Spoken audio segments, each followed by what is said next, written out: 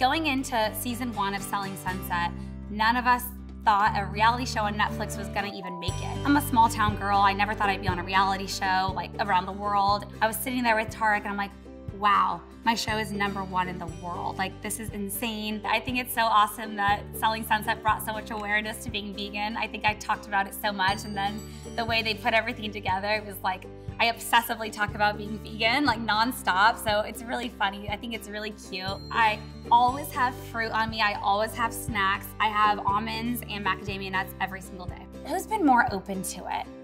Chriselle, she's always like, ooh, I wish I could be vegan. They're all interested, they're just not there yet. I think people think that it's too much work. Our day and age, there's so many incredible plant-based vegan restaurants everywhere. Just try it, you'll love it, and you'll feel a lot better. You'll have more energy.